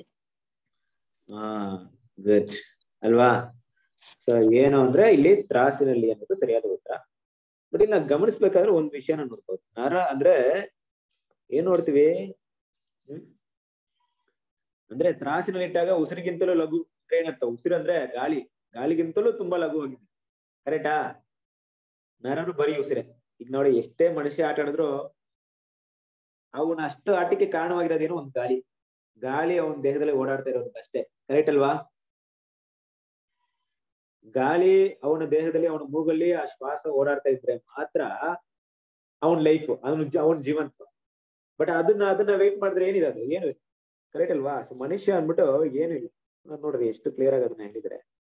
ನೀವು KJV ಓದಿದಾಗ, ನಿಶ್ಚಯವಾಗಿ ಅಲ್ಪರು ವ್ಯರ್ಥರೆ, ಘನವಂತರು ಸುಳ್ಳೆ, ಅವರೆಲ್ಲರೂ ತ್ರಾಸಿನಲ್ಲಿ ತೂಗಿದ್ರೆ ಧೂಳಿಗಿಂತಲೂ ಲಘುವಾಗಿದ್ದಾರೆ, ಡಸ್ಟ್ ಗಿಂತಲೂ ಲಘುವಾಗಿದೆ. So good. ಸೊ ಪಾಯಿಂಟ್ ನ ಅರ್ಥ ಮಾಡ್ಕೊಬೇಕು. ಸೊ ಏನಂತ ನೋಡ್ಬೇಕಾರೆ, ಮನುಷ್ಯ ಏನಿಲ್ಲ, ಜೀವ ಅನ್ನೋದು ಆ ಗಾಳಿ ಏನೋದು, ಗಾಳಿನೇ ಮನುಷ್ಯನಿಗಿರುವಂತ ಒಂದು, ಮನುಷ್ಯ ಜೀವಿಸಕ್ಕಿರುವಂತ ಮುಖ್ಯವಾದ ಕಾರಣ. ಒಂದ್ ನಿಮಿಷ, ಏನಾಯ್ತು? ಓಕೆ ಸರಿ. ಸೊ ಆದ್ರಿಂದ ಆ ಒಂದು ವಿಷಯ ಅಂದ್ರೆ ಮನುಷ್ಯ ಏನು ಇಲ್ಲ ಅಂತ ಹೇಳ್ತಾರೆ. Good. Okay. So next question ಹೋಗೋಣ. ಡ್ಯಾಶ್ ಸಂಪಾದಿಸಿದನ್ನು ನೆಚ್ಚಬೇಡಿರಿ, ಡ್ಯಾಶ್ ಗಳಿಸಿ ಸೊಕ್ಕಿರಬೇಡಿರಿ, ಡ್ಯಾಶ್ ಆಸ್ತಿಯಲ್ಲಿ ಮನಸ್ಸಿಡಬೇಡಿ. ಅನ್ಯಾಯದಿಂದ ಸಂಪಾದಿಸಿದನ್ನು ನೆಚ್ಚಬೇಡಿರಿ. ಇನ್ನೊಂದು ಗೊತ್ತಿಲ್ಲ. ಓಕೆ, ಬೇರೆ? ಅನ್ಯಾಯದಿಂದ ಸಂಪಾದಿಸಿದನ್ನು ನೆಚ್ಚಬೇಡಿರಿ. ಸುಲಿಗೆಯಿಂದ ಗಳಿಸಿರಬೇಡಿರಿ. ಹೆಚ್ಚಿನ ಆಸ್ತಿಯಲ್ಲಿ ಮನಸ್ಸಿಡಬೇಡಿರಿ. ಹೆಚ್ಚಿನ ಆಸ್ತಿಯಲ್ಲಿ ಆಸ್ತಿಯಲ್ಲಿ ಮನಸ್ಸಿಡಬೇಡಿರಿ.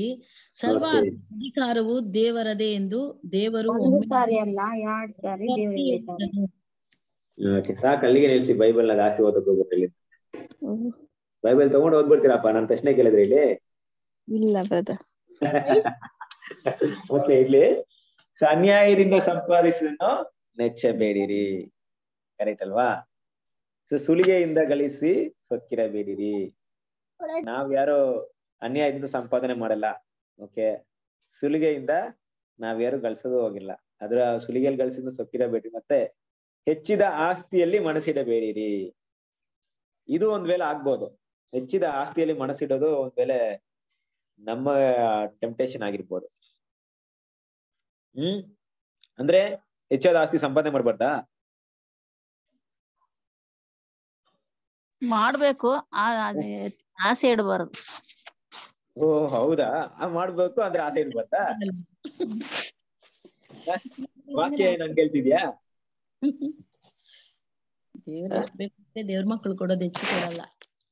Okay, good. ಕರೆಕ್ಟ್. ಏನಂದ್ರೆ ಹೆಚ್ಚಿದೆ ಅಂದ್ರೆ ಆಸ್ತಿ ಹೆಚ್ಚಿದ್ರೂ ಕಡಿಮೆ ಇದ್ರೆ ಅದ್ಮೇಲೆ ಮನಸ್ಸಿಡ್ಬಾರ್ದು ಅಷ್ಟೇ. ಅದೇ ನೀವು KJL ನೋಡ್ಬೇಕಾದ್ರೆ ಯಾಕೆ ಅದನ್ನ ಓದ್ತಾ ಇದ್ರಿ ಅಂದ್ರೆ ಕೆಲವೊಂದು ಪಾಯಿಂಟ್ ಅಲ್ಲಿ ಆತರ ಇದೆ. ಅನ್ಯಾಯದಲ್ಲಿ ಭರವಸೆ ಇಡಬೇಡಿರಿ, ಸುಲಿಗೆಯಲ್ಲಿ ವ್ಯರ್ಥರಾಗಬೇಡಿರಿ, ಆಸ್ತಿಯು ಹೆಚ್ಚಿದ್ರೆ ಅದರ ಮೇಲೆ ಮನಸ್ಸಿಡಬೇಡಿ. ಓಕೆ, ಆಸ್ತಿ ಇರ್ಲಿ, ಹೆಚ್ಚಾಗ್ಲಿ, ಹಣ ಬರ್ಲಿ, ಬರುತ್ತೆ ಹೋಗುತ್ತೆ, ಬಟ್ ಅದ್ರ ಮೇಲೆ ಮನಸ್ಸಿಡ್ಬಾರ್ದು. ಕರೆಕ್ಟ್ ಅಲ್ವಾ? ಇದ್ರ ಬಗ್ಗೆ 6th ವಾಲ್ಯೂಮ್ ಮೇಲೆ ರಜಲ್ ಬ್ರದರ್ ಹೇಳ್ತಾರೆ ಒಂದು ಮಾತು. ಏನಂತ ಹೇಳ್ತಾ ಇದ್ದಾರೆ ಅಂದ್ರೆ, ಹಣ ಬಂದ್ಬಿಟ್ಟು ನಮಗೆ ಯಜಮಾನ ಆಗಿರ್ಬಾರ್ದು ಅಂತ. ಅದು ನಮ್ಗೆ ಹಾಳಾಗಿರ್ಬೇಕು. ನಾವು ಹೇಗೆ ಅದನ್ನ ಯೂಸ್ ಮಾಡ್ಬೇಕು ಆ ರೀತಿ ಯೂಸ್ ಮಾಡ್ಬೇಕು. ಅದು ನಮ್ಮನ್ನ ಕಂಟ್ರೋಲ್ ಮಾಡಬಾರ್ದು, ನಾವು ಅದನ್ನ ಕಂಟ್ರೋಲ್ ಮಾಡ್ಬೇಕು. ಓಕೆ, ಸೊ ಹಣ ಹೆಚ್ಚಿರ್ಬೋದು, ಕಡಿಮೆ ಇರ್ಬೋದು. ದೇವ್ರ ಮಕ್ಳಲ್ಲಿ ಆತರ ಯಾರು ಇಲ್ಲ. ಪಾಪ ಎಲ್ಲ ಬಡವರೇ, ಕಷ್ಟದಲ್ಲಿ ಎಲ್ಲ ಕೊರತೆಯಲ್ಲೇ ಕೊಡೋರೆ ಜಾಸ್ತಿ. ಕೋಟಿ ಕೋಟಿ ಕೋಟಿ ಕೋಟಿ $1 ಬಿಲಿಯನ್ ಅಂತ ಇರ್ತಲ್ಲ ಆಸ್ತಿ ಆತ ಹೊಂದಿರೋರು ಯಾರು ದೇವ್ರ ಮಕ್ಳು ಆಗಲ್ಲ ಬಿಡ್ರಿ. ಆದ್ರೂ ಕೂಡ ಒಂದ್ ವೇಳೆ ನಮ್ಗೆ ಮಿತಿಗಿಂತ ಜಾಸ್ತಿ ಬಂದಾಗ ಮನಸ್ಸಿಗೆ ಬೇಡ್ರಿ. ಓಕೆ, ಸೊ ಇದೆಲ್ಲ ಒಂದು ಒಳ್ಳೆ ವಿಷಯ ನಮ್ಗೆ ದಾವಿದನ್ ಹೇಳುವಂತ ವಿಷಯ. ಬಟ್ ಆ ದಾವಿದನ್ ಕೂಡ ಏನ್ ಮಾಡಿದ್ರು ಅಂದ್ರೆ ಎಷ್ಟೇ ಒಬ್ಬ ಅರಸನಾಗಿದ್ರು ಕೂಡ ಸಾಲಮನ್ ರೀತಿ ಬದುಕಲಿಲ್ಲ ಅಲ್ವಾ? ಹೌದು. ಎಲ್ಲ ಕೂಡ ದೇವಾಲಯಕ್ಕೆ ಸೇರಿಸಿಬಿಟ್ಟು ಹೋಗ್ಬಿಟ್ರು. ಸರಿ, ಗುಡ್. ಸೊ ಸರಿಯಾದ ಉತ್ತರವನ್ನು ಹೇಳಿದ್ರಾ? ನೆಕ್ಸ್ಟ್, ಸರ್ವಾಧಿಕಾರವು ದೇವರದೇ ಎಂದು ಎಷ್ಟು ಬಾರಿ ಹೇಳಿದ್ದೆನು ಕೇಳಿದ್ದೇನೆ ಎಂದು ದಾವಿದನು ಹೇಳಿದನು. ಓಕೆ, ಓದ್ಬಿಟ್ಟಿರ್ತೀರಾ? ಬೈಬಲ್ ಓದ್ಬಿಡಿ, ಮುಟ್ಬೇಡಿ ಹಂಗೆ.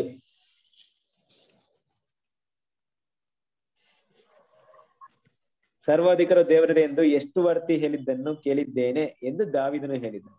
ಎರಡಾವರ್ತಿ ಬ್ರದರ್.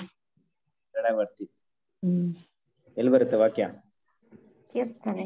ಕೀರ್ತನೆ ಕಂಟಿನ್ಯೂ ಮಾಡಿ. 62ನೇ ಕೀರ್ತನೆ 11ನೇ ವಾಕ್ಯ. 62:11. ಹಾ, ಸರ್ವಾಧಿಕಾರವು ದೇವರದೇ ಎಂದು ದೇವರು ಒಮ್ಮೆ ಅಲ್ಲ ಎರಡಾವರ್ತಿ ಹೇಳಿದರು.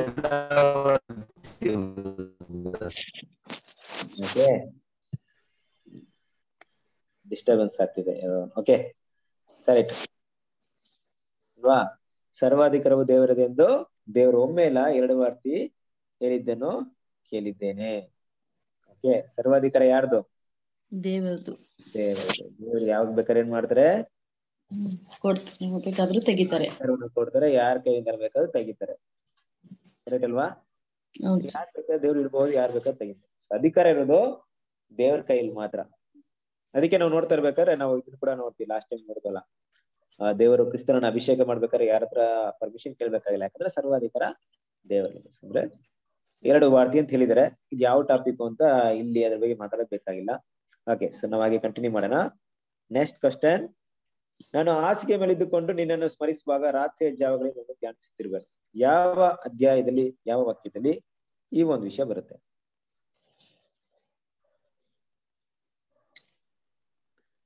ಹತ್ತನೇ ಪ್ರಶ್ನೆ. ಪರವಾಗಿಲ್ಲ, ಹುಡುಕಿ ಹೇಳಿ.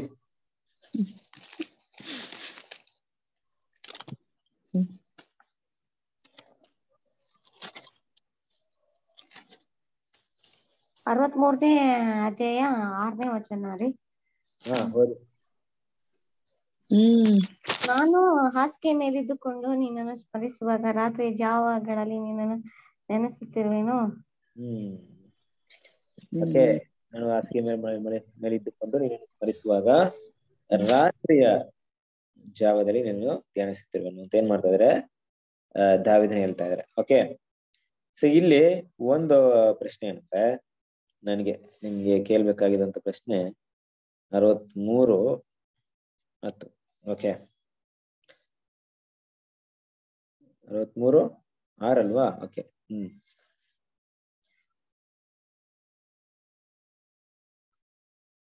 ಒಂದೇ ನಿಮಿಷ.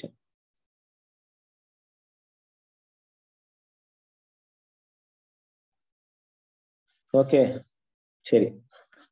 ಸೊ ಇಲ್ಲಿ ಈ ವಾಕ್ಯವನ್ನು ಗಮನಿಸ್ಬೇಕಾದ್ರೆ ಈ ಧ್ಯಾನಿಸುತ್ತಿರುವನು ಅನ್ನೋದು ಏನೋ ಯಾವ ಒಂದು ಅರ್ಥವನ್ನು ಕೊಡುತ್ತೆ? ಧ್ಯಾನಿಸ್ತಿರುವನಂದ್ರೆ ಏನು?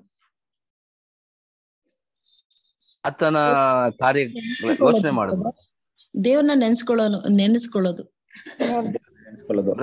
ಆತನ ಕಾರ್ಯಗಳನ್ನ ಮಾಡೋದಕ್ಕೆ ಯೋಚನೆ ಮಾಡೋದು, ನೆನ್ಸೋದು. ಈಗ ಧ್ಯಾನ ಅಂತಾರಲ್ವಾ, ಧ್ಯಾನದಲ್ಲಿ ನಿರತರಾಗಿದ್ದಾರೆ. ಧ್ಯಾನ ಅಂದ್ರೆ ಏನು? ಧ್ಯಾನ ಅಂದ್ರೆ ಎಲ್ಲಾನು ಮರೆತು ಅದೇ ಐ ಥಿಂಕ್ ನಾನು ಅನ್ಕೊಂತೀನಿ, ಥಿಂಕ್ ಮಾಡೋದು, ಏನ್ ಮಾಡ್ಬೇಕು, ಏನ್ ಕಾರ್ಯ ಮಾಡ್ಬೇಕು ಅಂತ ಆತನ ಕೃತ್ಯಗಳನ್ನ ನೆನಪು ಮಾಡ್ಕೊಳ್ಳೋದು.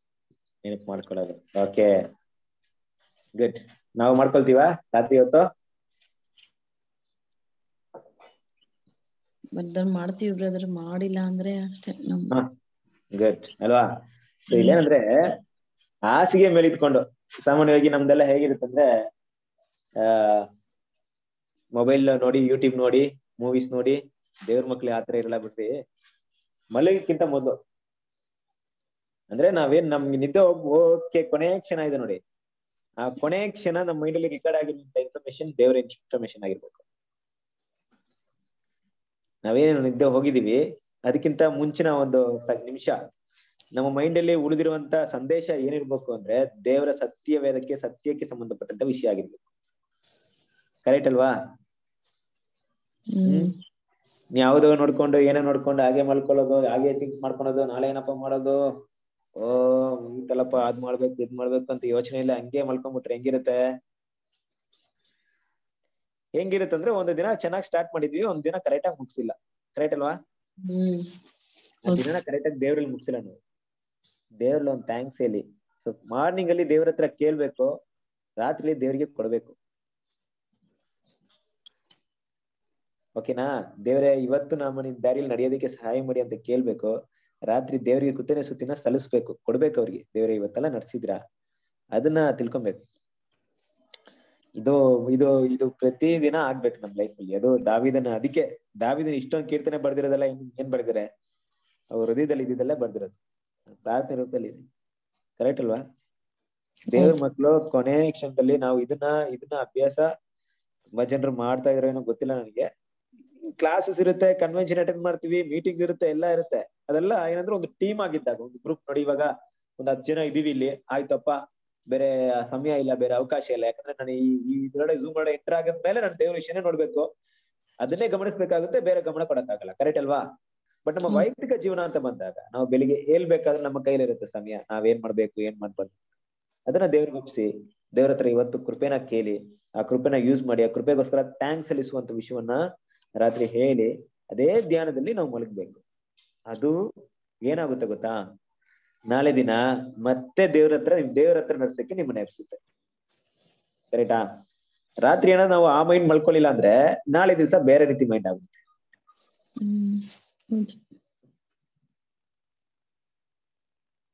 ಹೇಳಿದಾರೆ ಅಂದ್ರೆ ದಾವಿದನೇ ಈ ರೀತಿ ಮಾಡಿರ್ಬೇಕಂದ್ರೆ ನೋಡ್ರಿ, ಸ್ವಲ್ಪ ಯೋಚನೆ ಮಾಡ್ರಿ. ದಾವಿದನಿಗೆ ಏನಿತ್ತು? ಒಬ್ಬ ರಾಜ. ಕರೆಕ್ಟ್ ಅಲ್ವಾ? ಅರಸನಾಗಿ ಅವನಿಗೆ ಎಲ್ಲಾ ಅವಶ್ಯಕತೆಗಳಿತ್ತು. ಆದ್ರೂ ಕೂಡ ದಾವಿದನ ಭಾವನೆಗಳು ಈ ತರ ಇರ್ಬೇಕಾದ್ರೆ ಇವತ್ತು ನಮ್ಗೆ ಹೆಂಗಿದಂತೆ ಜೀವನದಲ್ಲಿ ಪ್ರತಿ ದಿನ ಚಿಂತೆ ಇರುತ್ತೆ. ಶರೀರದ ಕುರಿತು ಚಿಂತೆ ಇರುತ್ತೆ, ಹಣದ ಕುರಿತು ಚಿಂತೆ ಇರುತ್ತೆ, ಕುಟುಂಬದ ಕುರಿತು ಚಿಂತೆ ಇರುತ್ತೆ, ಕೆಲಸದ ಕುರಿತು ಚಿಂತೆ ಇರುತ್ತೆ, ಇನ್ನು ಸಹೋದರರ ಕುರಿತು ಚಿಂತೆ ಇರುತ್ತೆ, ಎಲ್ಲ ಇರುತ್ತೆ. ಯೋಚನೆ ಮಾಡ್ಕೊಂಡೆ ಏನಪ್ಪ ಮಾಡೋದು, ಏನ್ ಮಾಡಕ್ ಮಾಡ್ಕೊಂಡ್ಬಿಟ್ರೆ ಅಂತ ಇಟ್ಕೊಳ್ಳಿ, ಕೊನೆಗೆ ಏನಾಗುತ್ತೆ, ಅದಿನ್ನ ದೊಡ್ಡದಾಗಿ ಬೆಳೆದಿರುತ್ತೆ. ಬೆಳಿಗ್ಗೆ ಮೈಂಡ್ ಬೆಳಿಗ್ಗೆ ಹಂಗೆ ಬರುತ್ತೆ. ನೀವು ಕೆಲವೊಂದು ಎಕ್ಸ್ಪೀರಿಯನ್ಸ್ ಎಲ್ಲ ನೋಡಿದ್ರೆ ನಮ್ಗೆ ಕೆಲವೊಂದು ವಿಷಯ ಹೇಳಕ್ ಇಷ್ಟಪಡ್ತೀನಿ. ಯಾವತ್ತಾದ್ರೂ ಈ ದೆವ್ವ ಪಿಕ್ಚರ್ ಎಲ್ಲ ನೋಡ್ತಾರೆ ನೋಡ್ರಿ, ಸತ್ಯಕ್ಕೆಲ್ಲ ಬರೋದ್ ಮುಂಚೆ ನಂಗೆ ಇರುವಂತ ಎಕ್ಸ್ಪೀರಿಯನ್ಸ್ ಹೇಳ್ತಾ ಇದೀನಿ ಅಷ್ಟೇ. ಈ ಭಯಪಡುವಂತ ವಿಷಯನ ನೋಡ್ಕೊಂಡು ಮಲಗಿದ್ರೆ ನೈಟ್ ಎಲ್ಲ ಅದೇ ಭಯ ಕನ್ಸ್ ಬರುತ್ತೆ. ಕರೆಕ್ಟ್ ಅಲ್ವಾ? ಎದ್ಕೊಂಡ್ಬಿಟ್ಟಿದ್ರೆ ಅದೇ ಭಯ ಬರುತ್ತೆ, ನೈಟ್ ಎಲ್ಲ ಕನ್ಸಲ್ಲೂ ಅದೇ ಬರುತ್ತೆ. ನಂದು ಒಂದ್ಸರಿ ಏನಾಯ್ತು ಅಂದ್ರೆ, ಒಂದ್ ಸ್ಮಾಲ್ ಇನ್ಸಿಡೆಂಟ್ ಹೇಳ್ಬಿಡ್ತೀನಿ, ಅದು ಒಂದ್ ವೇಳೆ ಯೂಸ್ ಆಗ್ಬೋದು. ಸುಮಾರು ನಾನು ಹೇಳ್ತಾರಂತ ವಿಷಯ ಒಂದು 10 ವರ್ಷಗಳಿಂದ ಘಟನೆ. ನಾನು ಅವಾಗ ಕೊರಿಯರ್ ಅಲ್ಲಿ ಕೆಲಸ ಮಾಡ್ತಿದ್ದೆ. ಒಂದ್ ಕಡೆ ಹೋಗಿ ಒಂದ್ ಬ್ಯಾಂಕ್ ಅಲ್ಲಿ ಹೋಗ್ಬಿಟ್ಟು ಕೊರಿಯರ್ ತಗೊಂಡ್ಬೇಕಾದ್ರೆ ಅಲ್ಲಿ ಏನ್ ಮಾಡಿದ್ವಿ, ತಗೊಂಡು ಅದನ್ನ ಬೇರೆ ಕಡೆ ಕಳ್ಸ್ಬೇಕು, ಪಿಕಪ್ ಸೆಂಟರ್ ಅಂತ ಕರೀತಾರೆ.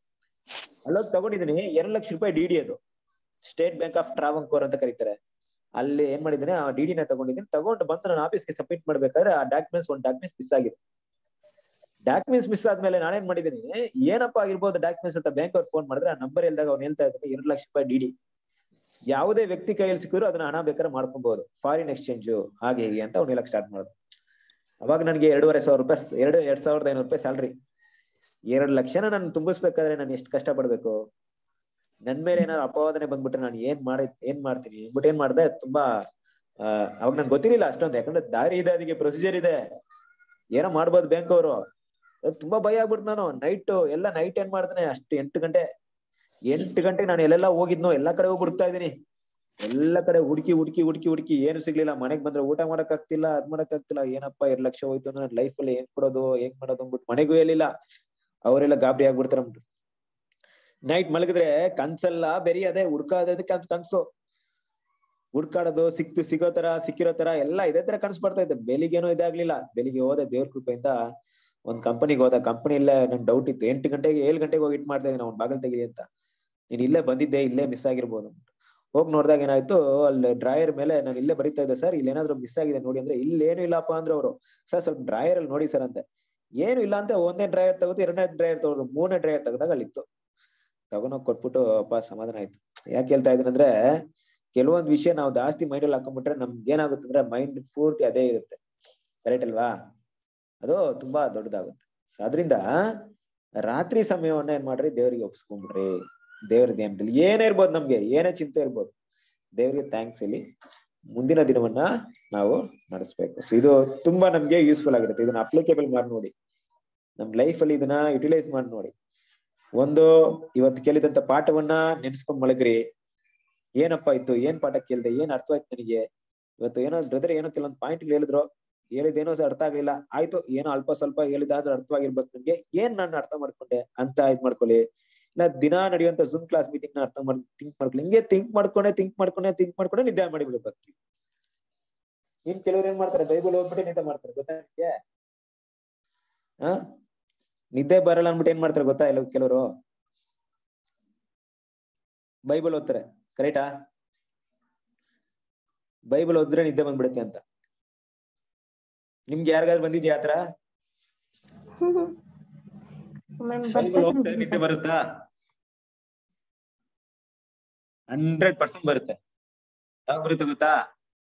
ಅಲ್ಲಿ ಓದೋದು ಅರ್ಥವಾಗಿಲ್ಲ ಅಂದ್ರೆ ನಿದ್ದೆ ಬಂದ್ಬಿಡುತ್ತೆ. ಮತ್ತೆ ನಿದ್ದೆ ಮಾಡೋ ಟೈಮಲ್ಲಿ ಓದ್ತಾ ಇದ್ರು ಕಣ್ ತೆರೆದ್ರೆ ನಿದ್ದೆ ಮಾಡ್ತಾರಂತೆ ನಮ್ ಸುವರ್ಣಶ್ರೀ ಅಂತ.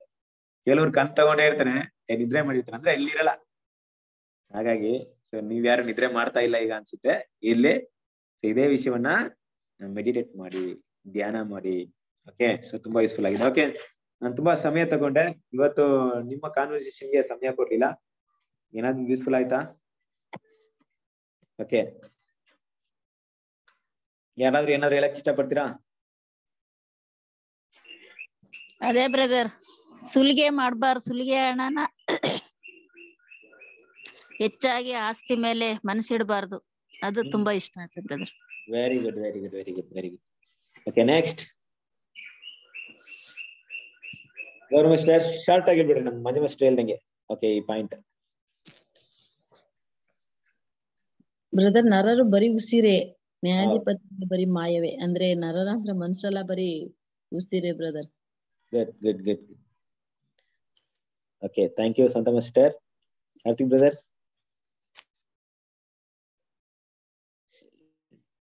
ಹಾ ಬ್ರದರ್, ಏನು ನಿಮ್ಗೆ ತುಂಬಾ ಇಷ್ಟವಾದ ವಿಷಯ?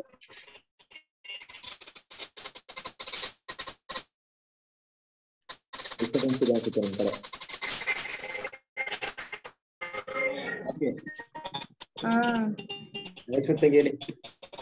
ನಿನ್ನ ಇದು ಬ್ರದರ್, ನಿಮ್ಮ ಪ್ರೇಮಾನುಭವವು ಜೀವಕ್ಕಿಂತಲೂ ಶ್ರೇಷ್ಠ. ದೇವರ ಒಂದು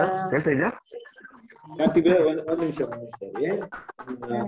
ಹಲೋ, ಅದೇ ಆ ವಚನ ಅದು ಇಷ್ಟ. ಯಾವ್ದು ಯಾವ ತೆಗಿ ಇನ್ನೊಂದ್ಸರಿ ಹೇಳಿ.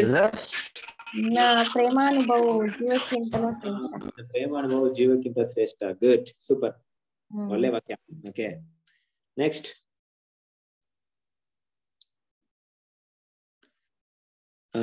ಕಾರ್ತಿಕ್ ಲೆಫ್ಟ್ ಆದ್ರ?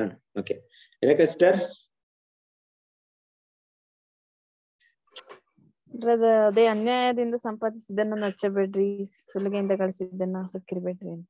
Okay okay okay okay, good good good. Shobha sister. ಬಂದಿರಪ್ಪ Shobha sister.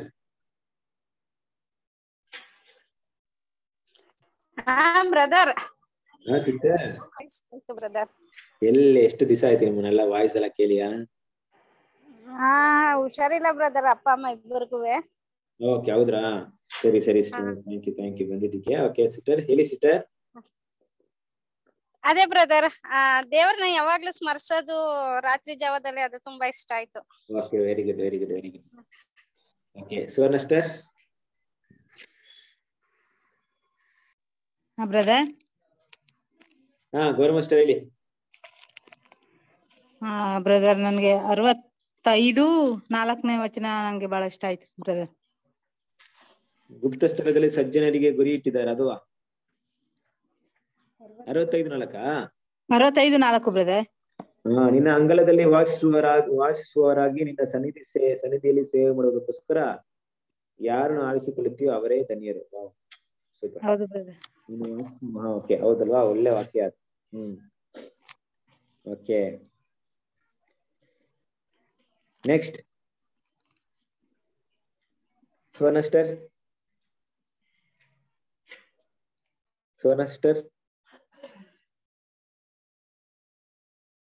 Manjamma sister.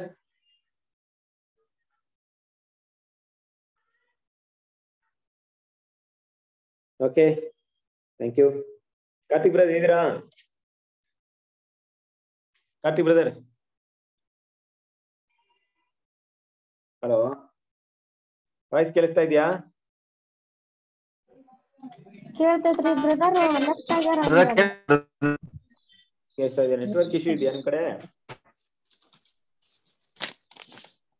ಸ್ವಲ್ಪ ನೆಟ್ವರ್ಕ್ ಇಶ್ಯೂ ಇದೆ. ಓಕೆ ಓಕೆ ಓಕೆ, ನಿಮ್ ವಾಯ್ಸ್ ಬ್ರೇಕ್ ಆಗ್ತಿದೆ ಇಲ್ಲಿ. ಓಕೆ, ಸರಿ. ಓಕೆ, ಬೇರೆ ಯಾರಾದ್ರೂ ಹೇಳ್ತೀರಾ? ಮತ್ತೆ ಸಿಸ್ಟರ್ ಬೇರೆ ಯಾರಾದ್ರೂ ಹೇಳ್ತೀರಾ? ಸುವರ್ಣ ಸಿಸ್ಟರ್.